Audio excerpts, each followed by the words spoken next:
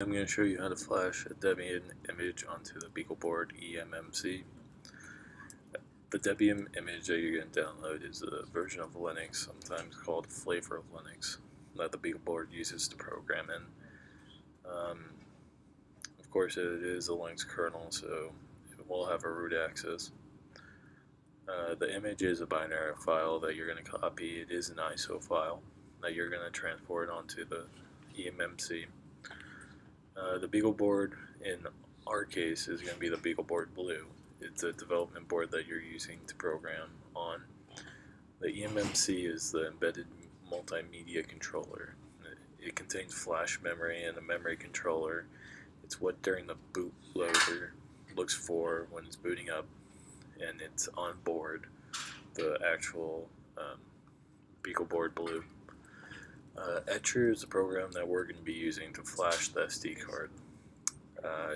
Etcher is open source software that you can flash any ISO onto a micro SD or a USB. Our particular image is going to come from this URL. Here is the root of the URL where you can see updates. But the specific version that we're going to be using, we're just going to want to copy that whole URL and hit enter. So you can see it's automatically downloading. It doesn't take long. It's not that big of a file. It's 700 megabytes. It'll take about a minute, maybe. We'll wait for that to download.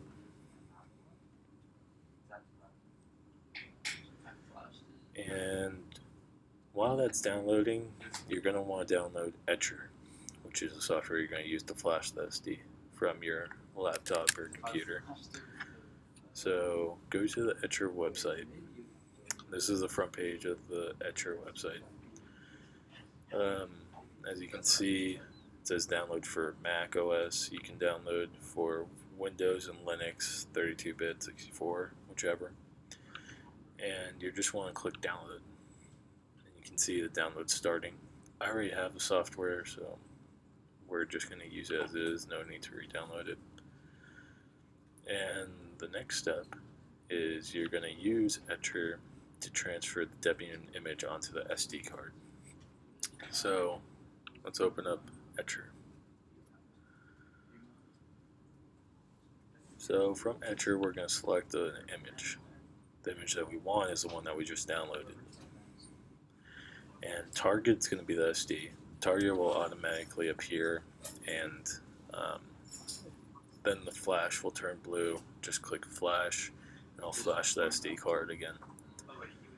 When the SD card is done, you're going to want to take the SD card out, the micro SD card out of the SD reader, and plug that into your BeagleBoard Blue SD port. The SD port is on the bottom of the Blue. It looks like this. It's right next to the micro USB. See if we can get a better image. See these two antennas right here? It's on the other side. There'll be a USB right here, and then there'll be an SD port right here. You're just going to want to plug in the SD to there. Once you do that, you're going to want to push this button right here. This button tells the bootloader to load from the SD port and not from the online eMMC. Likely your eMMC will have other people's software or something else, so you don't want to boot that way. So how you boot from it is that you hold down this button and then you plug in the power to the board.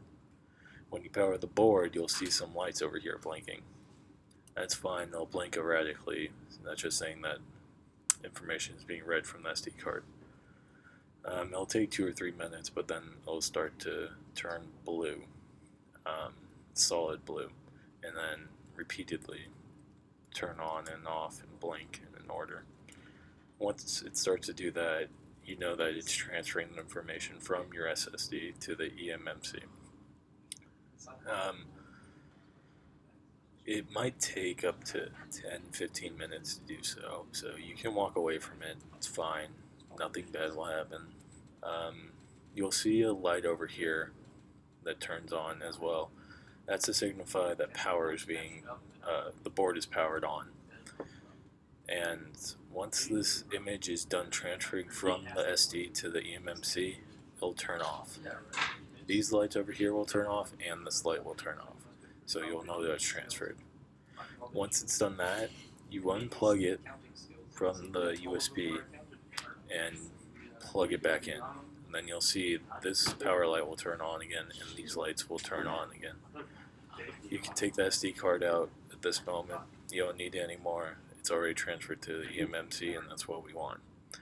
From there, you can type in 192.168.6.2 to make sure that your board, you can communicate with it over the USB network. It should pull up the Cloud9 IDE. If it doesn't, then you might have some issues and have to reflash it again. The good thing about flashing it is that you don't need to flash the SD card multiple times. You can flash multiple eMMCs on different boards using one SD card. It's very useful. And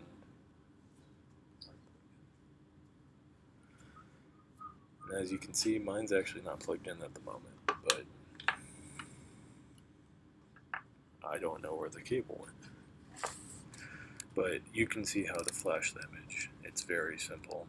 And again, if this was actually flashed, then you would type in 192.168.6.2 to use the USB debugging feature to pull up the Cloud9 IDE.